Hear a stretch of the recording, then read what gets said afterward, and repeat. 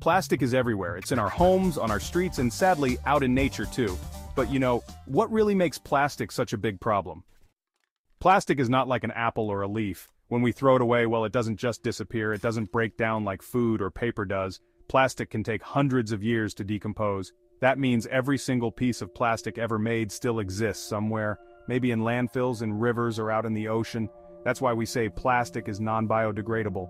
And honestly, that's why it's a big part of global pollution. Let's look at a few places where plastic waste is a daily problem. In Delhi, India, trash mountains like Gazipur rise higher than buildings. In Dhaka, Bangladesh, streets and rivers overflow with plastic waste. Karachi, Pakistan has open dumps where plastic burns, filling the air with toxic smoke. Onitsha, Nigeria is known as one of the most polluted cities in Africa. And in Nairobi, Kenya, especially in Dandora, families live and work near giant garbage sites. Every day, tons of plastic are added to the pile, and honestly, very little of it ever disappears. Some plastic travels far from cities. Wind and rain carry it to rivers, and rivers carry it to the sea. In the middle of the Pacific Ocean, there is a place where plastic collects, the Great Pacific Garbage Patch. It's a floating island of over 1.8 trillion pieces of plastic. It's bigger than France. Fish, turtles, and birds mistake it for food, and sadly, many die. Imagine a vast expanse of blue, our ocean teeming with life. Now picture a shadow lurking beneath the surface, a sprawling mass of plastic debris. This is the Great Pacific Garbage Patch, a stark reminder of humanity's impact on our planet.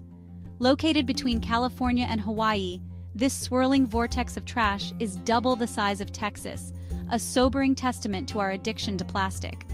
The Great Pacific Garbage Patch is not an island of solid garbage as some might imagine. Instead, it's a soup of plastic, a mixture of large and small debris, from fishing nets to tiny microplastics. These fragments of our plastic consumption have made their way into our oceans, where they are trapped by swirling currents. The Great Pacific Garbage Patch is formed by a natural phenomenon known as ocean gyres. These rotating currents act like giant whirlpools, drawing in debris from across the North Pacific.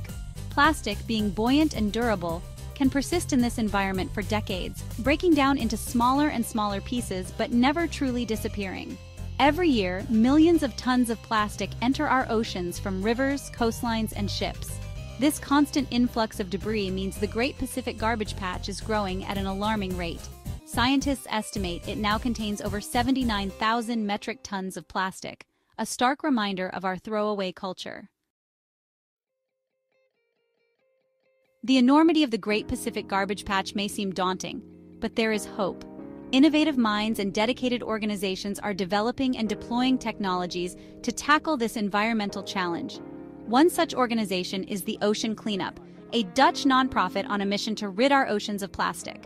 The Ocean Cleanup System 03, deployed in the Great Pacific Garbage Patch, is a testament to human ingenuity.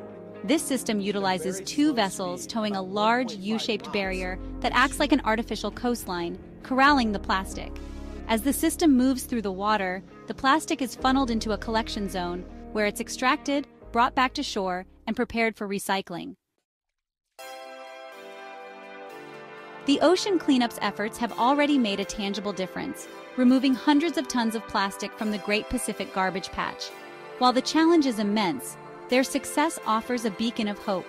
With continued innovation and global collaboration, we can clean up this plastic soup. The fight against ocean plastic requires a multi-pronged approach. Reducing our reliance on single-use plastics, improving waste management systems, and supporting organizations like the Ocean Cleanup are all crucial steps. The future of our oceans depends on our actions today. Let's ride this wave of hope and create a cleaner, healthier future for our planet and all its inhabitants. Plastic pollution won't stop on its own, it starts with us. Let's protect our cities, our oceans, and our future.